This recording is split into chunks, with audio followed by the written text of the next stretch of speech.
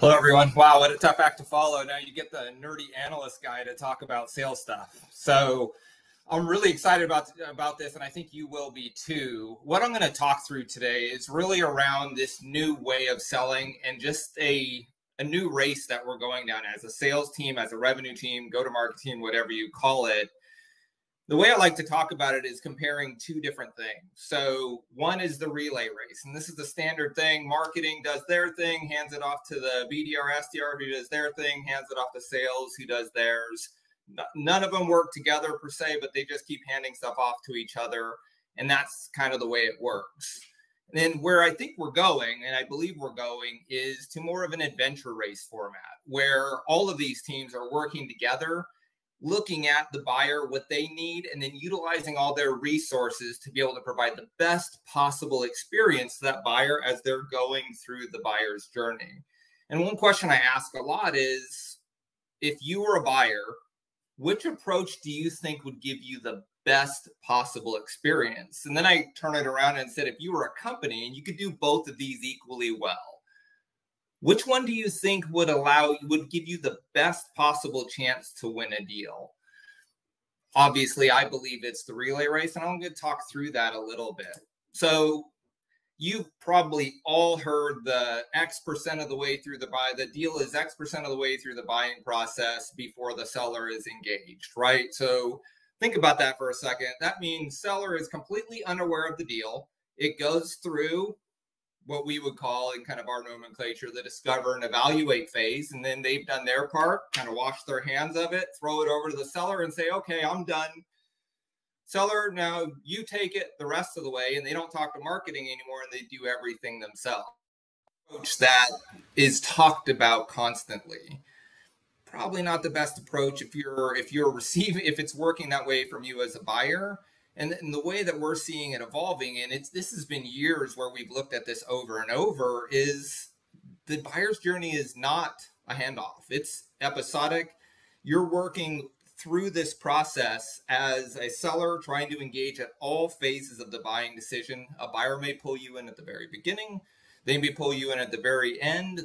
There's a lot of different areas where you're going to come in, and vice versa. Marketing, especially from a digital standpoint, is going to get pulled in all the way throughout the process, up to and including you do your presentation for them and walk out the door, and that buying group sits down and does some research on what you just said. All of those signals are important, and the key thing here is the seller will be involved in all of them. So it's not a handoff.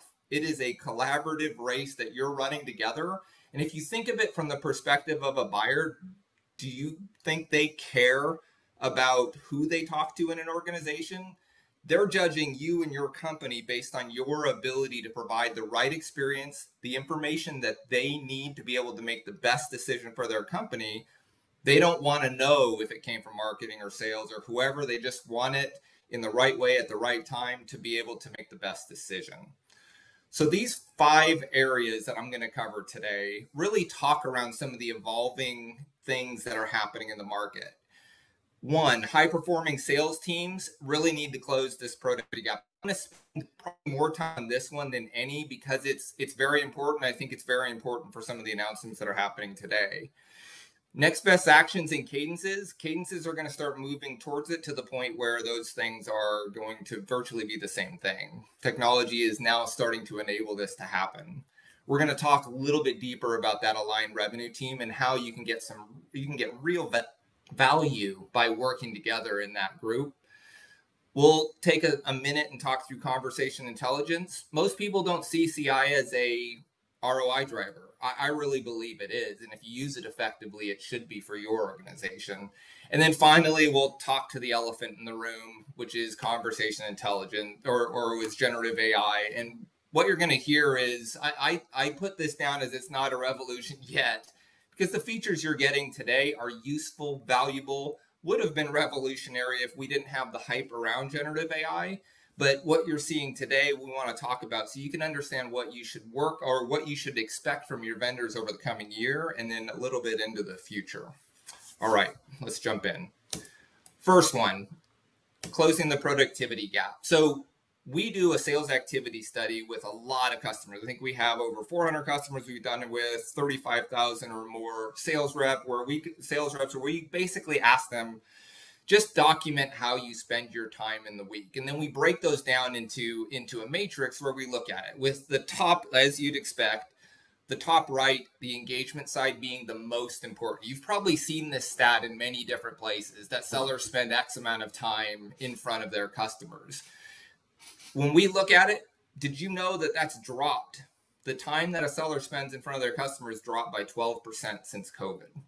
Shocking for us when we looked at it, because we thought only spending 25% of your time in front of the customer was a little bit appalling, but it's dropping.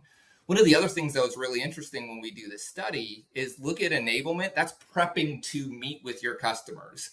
Sellers spend 40% of their time doing that.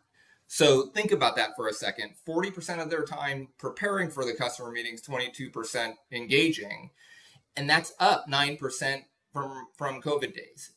The part that's really fascinating for me with this is I've added a ton of tools to my tool belt, tons of capabilities, given them to my sales reps, and now they're spending more time on enablement. These tools are supposed to help you spend less time on enablement and get the same results. So there's a lot that needs to change and a lot of value that needs to be consumed from those that are purchasing this technology. So you can pull that number down a little bit and push up the engagement number. The other two, the administrative side stuff you want to get rid of, we've seen a drop in that mostly because of travel. People are traveling a little bit less. And on the relationship side, we see that one coming back to parity in pre-COVID, because the increase that happened there is really due to a lot of the channel conflict that happened. But the big ones are really around enablement and engagement. And I think these are the areas that are being addressed in the biggest way in 2023, and they'll have the biggest impact in terms of benefits to customers in the coming years.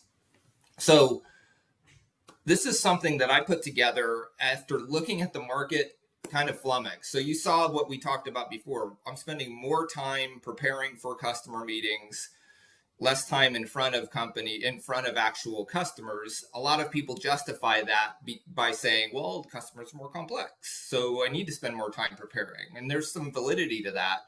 But what I've seen over and over when I talk to customers, look at their tech stack, try to understand why they're getting less value than they should, is this weight that gets put on sellers as they get one tool after another, after another, after another, to the point where they don't even know what to do with all this stuff. So one way to fix that, one way to avoid that, is to have that unified view where a seller can go and do everything they need to do, so they don't get burdened by the weight of all of these technologies. And then when you look at that view, it should solve problems, and it should solve problems that you need to solve for your company. It should be built and set up to address a need that you've identified before you bought it. And if you already have those solutions, you want to identify those needs as well. So this gap, the potential that you have with a lot of the tools that have been purchased is significant. And all of you that have tools already have the ability to capture that at no additional cost. It's just a matter of going in, sorting out the technology, and really putting it in front of the seller to solve true problems within their business. So little sad to look at this, but also very exciting in the potential that you could generate from what you already have. So let's talk a little bit about how you leverage this technology. I'm going to touch on a fairly sensitive topic, fairly sensitive process that everybody does, everybody thinks important, and I don't think it's important because, and I'll talk through this. So we talked about the 23% of the time a seller spends in front of a customer. So that's pretty appalling. But there's things that can be done. So one of the areas that you're going to see with technologies like you're about to see with Rhythm, or that you've seen with Rhythm, is it's going to allow you to do things that you never thought you could do before. So one of the things that it's going to do, which is foundational to all of this, it's going to eliminate the need for sellers to enter activities. And it should. So if you think about it from the perspective of how companies worked in the past, it's been, I need my seller to enter the activities. They never do that, or they do it in fits and starts. Doesn't really give you anything useful. That's all changing. There should be no need for you to have a seller enter the activity. The seller should just sell. They should spend time in front of the customer, executing, selling, and engaging. And then the system should capture all of that, analyze it, and use it. So eliminating the activity piece does two things. It gives time back, so the seller gets more time to sell, and it gives you a data set that you can then use to eliminate other work. So next thing that you can eliminate, sellers really shouldn't enter opportunities. So if you're doing all of your data capture using your systems, which by the way is a rote task, and rote tasks are about to go by way of the dinosaur, why should they be entering opportunities? So if you look at how opportunities are created, what I'll hear from sales leaders, they'll say, that's BS. They have to enter the opportunity. They have to be, they need to be accountable to that. And the question I always ask is, how good are they at it? Like, how consistent do your sellers actually enter opportunities? And like, oh, they're terrible. They don't enter them. It's awful. My sales stages are all messed up. Once you have all the activities, you can look at those, understand the best time to open an opportunity and open it at that time and progress the opportunity all the way through as it goes through the deal. Sellers sell. They focus their time on selling. Let the systems take care of the progress of deals, where they're going. One thing this will also do, which is really, really exciting, is as the seller executes deals and doesn't have to worry about the activities and the opportunity itself will go from being this awful thing that I'm really trying to manage so I can manage expectations to my manager, to a resource that as a seller I go to get the insights I need to understand what I should do best, what my strategy should be, and how I should proceed. Once I have all this going, I've captured all my activities. Now I'm entering opportunities automatically as a company. Now I have more time as a seller, but also I'm able to get better visibility to how deals are progressing. So the next logical step is I don't forecast anymore. Forecasting is out of the seller's hands. They focus on selling. Let the company and the system focus on forecasting, and you let them go do their work. And what I hear about that is, oh, I can't have them not do forecasting. That would be crazy. How do I motivate them to achieve their objectives? And the question I ask there is, you probably pay 10% of your total sales for your business to your sales team in compensation to motivate them to go sell. Is that not working? I mean, I would shift the conversation more to that than I would on the forecasting an arbitrary number that sellers aren't really good at to begin with, and that you could do a much better job with.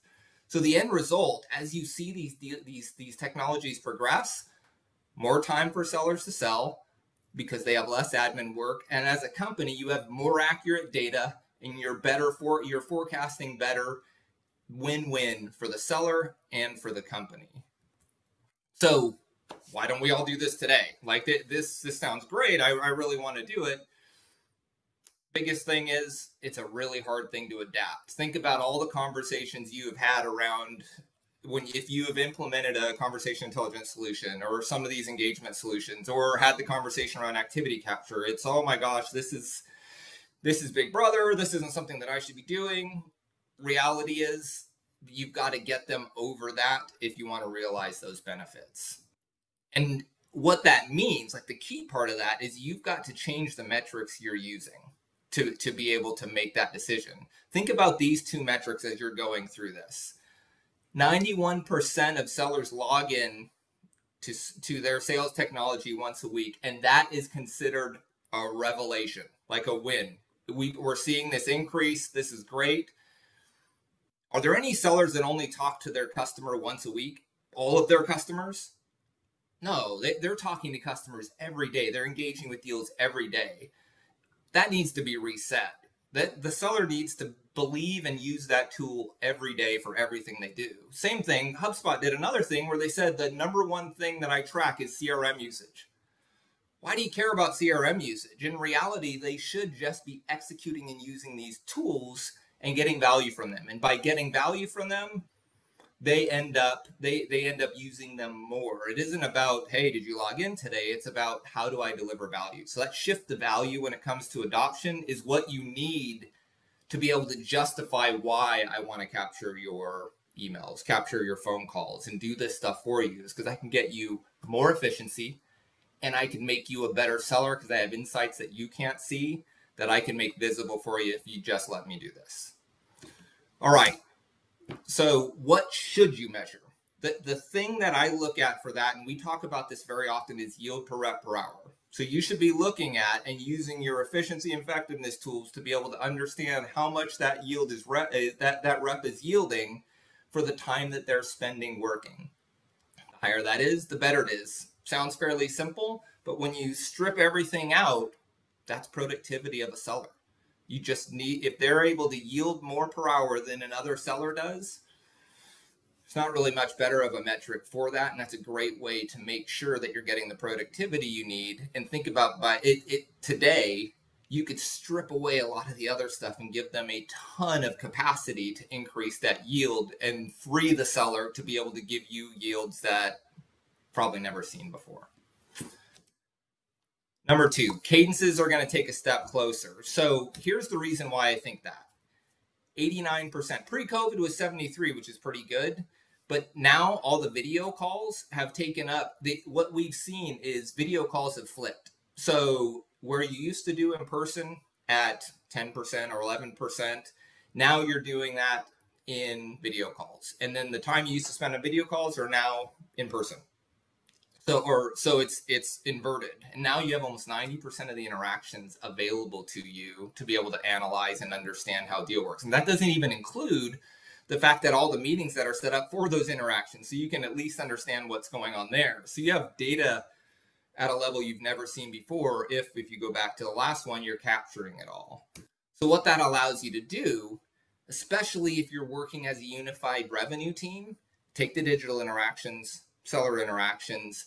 I talk about fidelity. That's the conversations that are happening. One of the big value points of generative AI is to be able to take an unstructured conversation and turn it into an insight that's really, really useful. Aggregate those all together, put them onto the opportunity, understand what's happening. And then instead of going through and talking about forecasting, because we can wipe that out, now I'm coaching for deals, and I'm helping. I'm finding different ways to be able to enable that seller.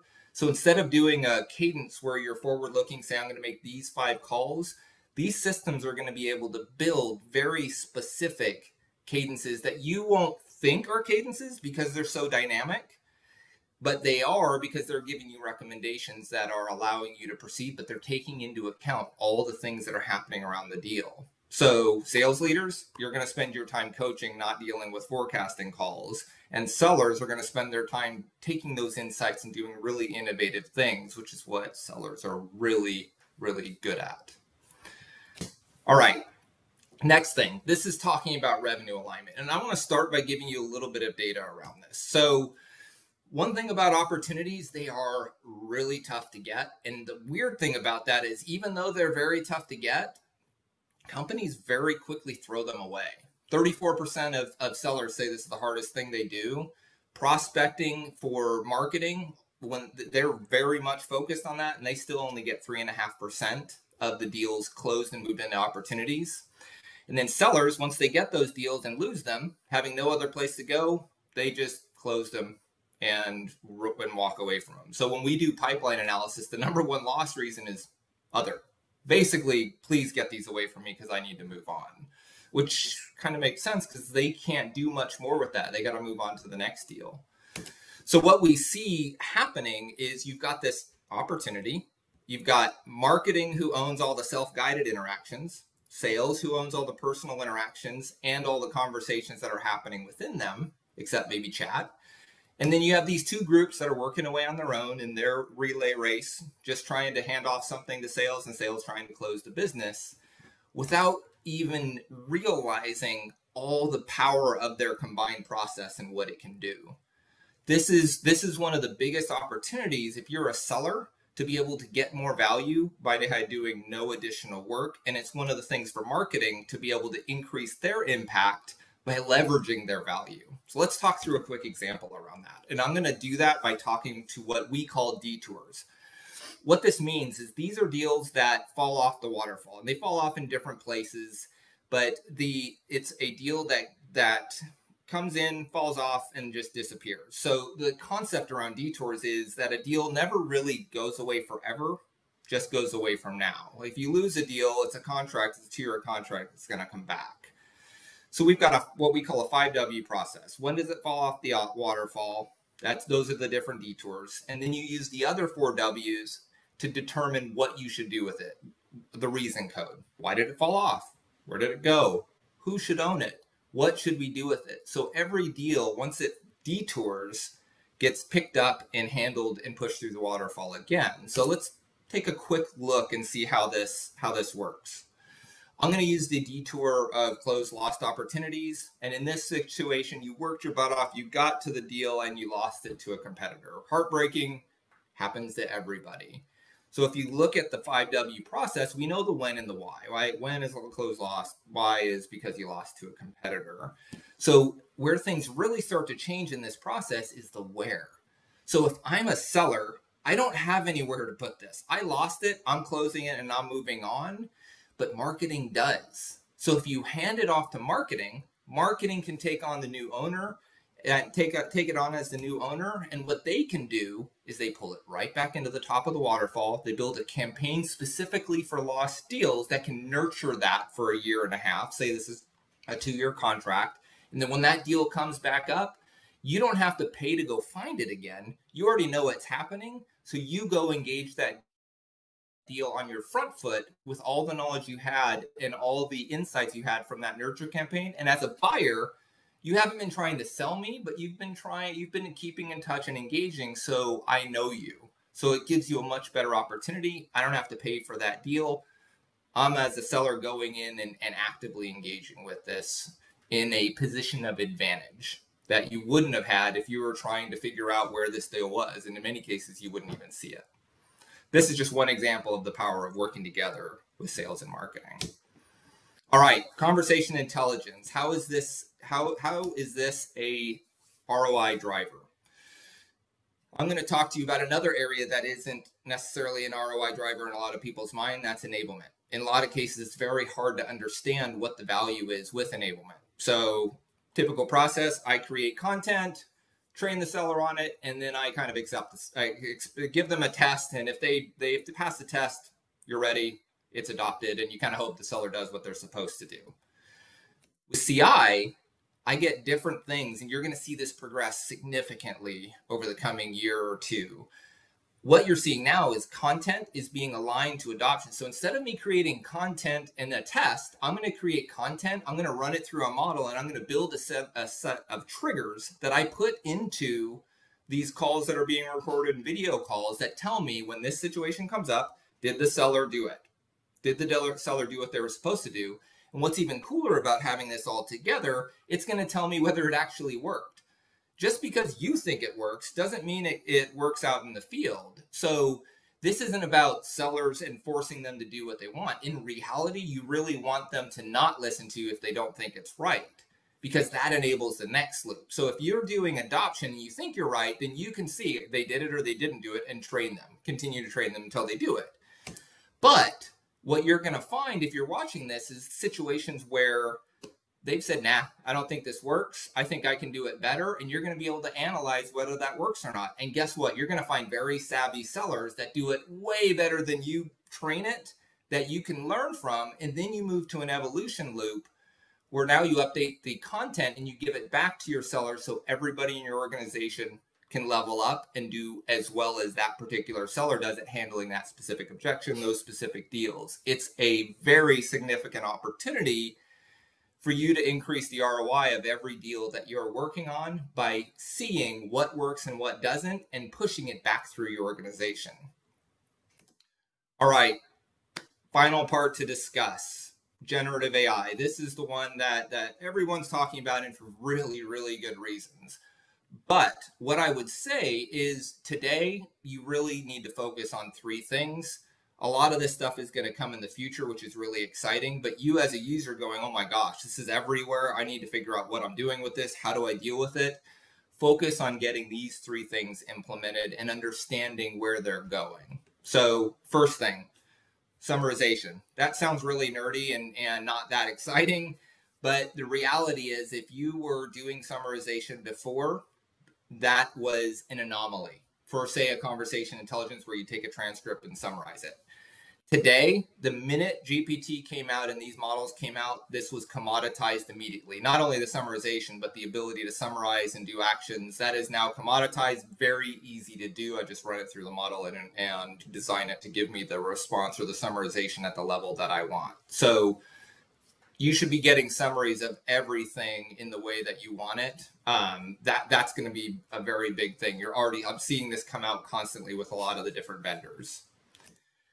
Next thing, and this is what GPT and generative AI tools are all known for, is just the ability to put a couple bullets in and be able to create a response that's very well written and addresses the points that you're talking about. So a lot of people talk about this like, oh my gosh, this is going to increase spam, it's going to do all sorts of stuff, and maybe in some other pathways it would do that. What I think it's going to really do is it's going to up the game on what your buyers are going to expect from you in response. If you send a really crappy email that's poorly written, that doesn't address the topics, you are going to stand out for the wrong reasons. You can use these tools to be able to get really high quality in less time than you would before. Think about the summarization piece.